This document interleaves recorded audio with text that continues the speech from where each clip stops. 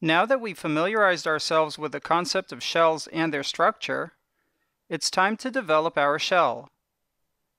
As we discussed in the introduction video, you can either create a brand new shell from a shell template or modify an existing shell. To help us decide which development method to use, let's consider the following scenario. You're a Cloud Shell admin, and you have a device. To add the device to Cloud Shell, you need a compatible shell that accurately models your device. So first you check the Quali Community Integrations page for an existing shell. You can use the filters on the right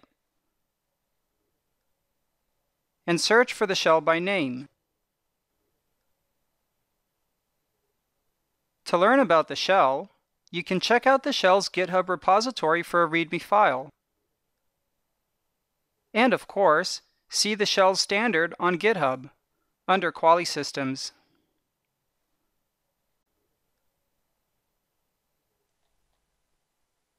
If you find the shell you're looking for, simply download and install on Cloud Shell.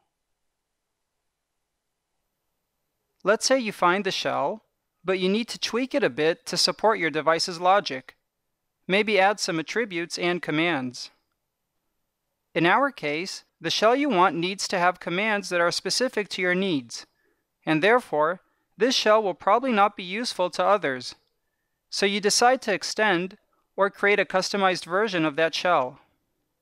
To extend a shell, you need the path to the shell's source code.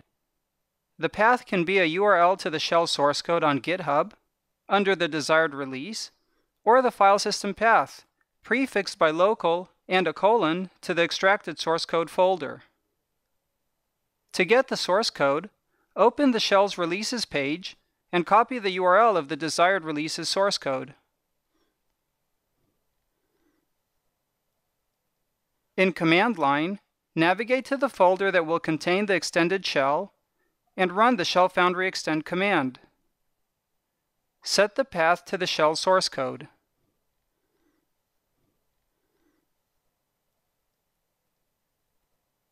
The shell is created in the folder from which you ran the command.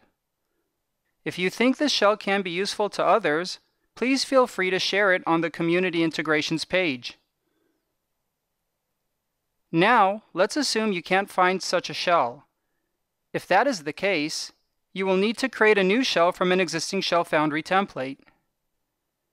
To see a list of our templates, run the Shell Foundry list command. Each template is based on a standard, which defines the structure and default attributes of the template. So to help you decide which template to use, check out our standards on GitHub. In the Quali Systems space, search for Cloud Shell standards and open the documentation folder. If what you are looking for could apply to others, tell us about it. You can use Quali Community's idea box to submit the request. We might even create the shell for you. Let's say the shell you need fits a standard. For example, the shell networking standard. The template that uses this standard is a networking template. Open command line and navigate to the folder that will contain the new shell.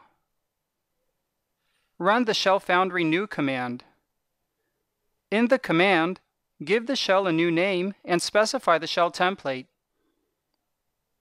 This standard has 3 templates: switch, router, and wireless controller. We'll create a router shell. The shell is created in the folder from which you ran the command. This concludes our demonstration on creating or extending a shell. We hope you enjoyed it.